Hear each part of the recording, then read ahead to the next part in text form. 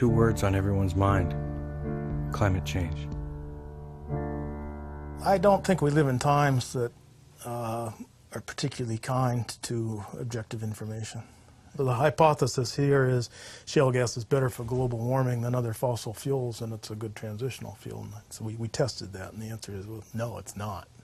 The White House has clearly bought into this idea that natural gas is part of the solution to moving us gradually off of fossil fuels.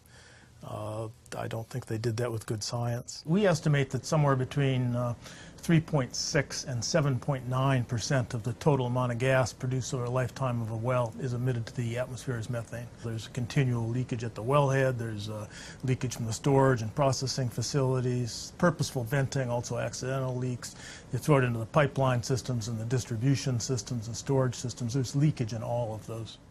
Global warming is caused by greenhouse gases emitted from fossil fuel burning. When you burn coal, you get a lot of CO2. When you burn natural gas, you get about half as much. But methane is the second most important greenhouse gas, and it's 105 times more potent at trapping heat in the short 20-year time frame. Bob Howarth's research shows when you add up the methane escaping into the atmosphere, the fugitive emissions, and the CO2 from frack gas, it makes it the worst fuel for global warming.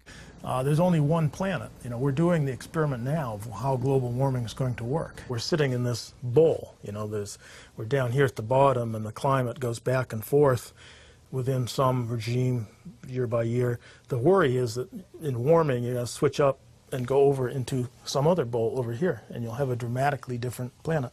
And that once you switched from this stable regime over to there, there's no easy way to get back. You don't suddenly start reducing your greenhouse gas emissions and go back up over this hill back to the way things used to be. You're over there in a new universe. If you believe that we might be approaching a tipping point over the next couple of decades, then you need to be really careful about pumping methane, that's such a potent greenhouse gas in this short time frame, into the atmosphere.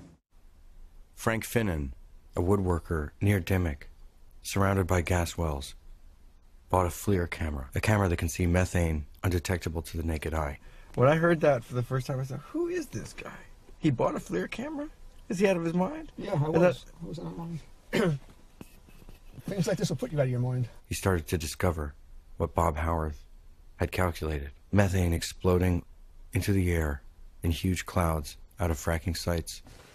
And America, to me, was like Disneyland compared to the rest of the world. And now it's not anymore. For some people, it still is. For some people, we're just a story in the news. I'm a woodworker. Why does a woodworker have all this equipment? So don't tell me this is not your job. Yeah. Step out of your box. Go where you've never been before. Yeah. The times have changed. One night, I went out with him, but this time, we didn't need the FLIR camera.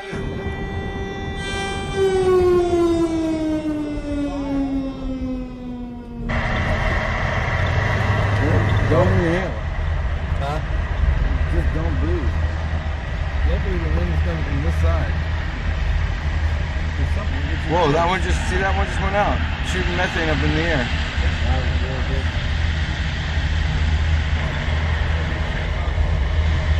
Oh, dude, it's right behind somebody's house. This is what Bob was talking about. Methane venting straight up into the atmosphere. There had to be a better way.